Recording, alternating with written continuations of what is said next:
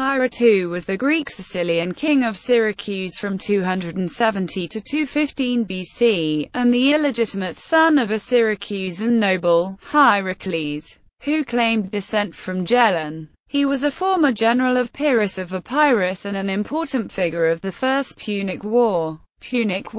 On the departure of Pyrrhus from Sicily, the Syracusan army and citizens appointed him commander of the troops. He strengthened his position by marrying the daughter of Leptines, the leading citizen. In the meantime, the Mamertines, a body of Campanian mercenaries who had been employed by Agathocles, had seized the stronghold of Messana, and proceeded in harassing the Syracusans. They were finally defeated in a pitched battle near Myla by Hiero, who was only prevented from capturing Messana by Carthaginian interference. His grateful countrymen then made him king. In 264 BC he again returned to the attack, and the Mamertines called in the aid of Rome. Hiero at once joined the Punic leader Hanno, who had recently landed in Sicily, but fighting a battle to an inconclusive outcome with the Romans led by the consul Appius Claudius Caudex, he withdrew to Syracuse. As king of Syracuse, pressed by the Roman forces, in 263 he concluded a treaty with Rome,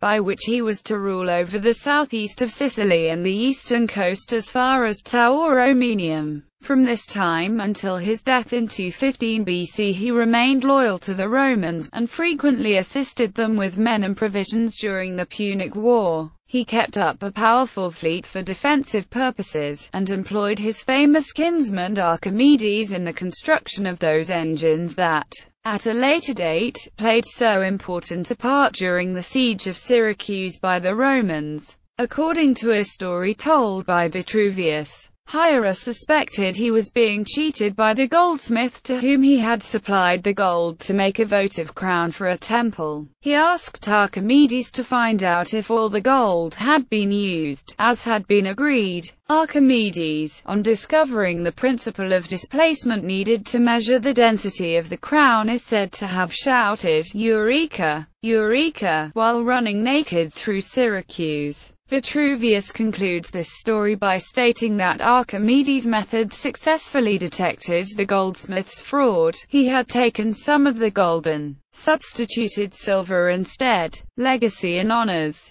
A picture of the prosperity of Syracuse during his rule is given in the 16th idyll of Theocritus, his favorite poet. In The Prince, Machiavelli cites Hiero as an exceptionally virtuous man and a rare example of someone who rose to princehood from private station, comparing him to Moses, Cyrus, Theseus, and Romulus. The prominent German historian Alexander von Stauffenberg was habilitated in 1931 at the University of Würzburg for his work about Hiero II.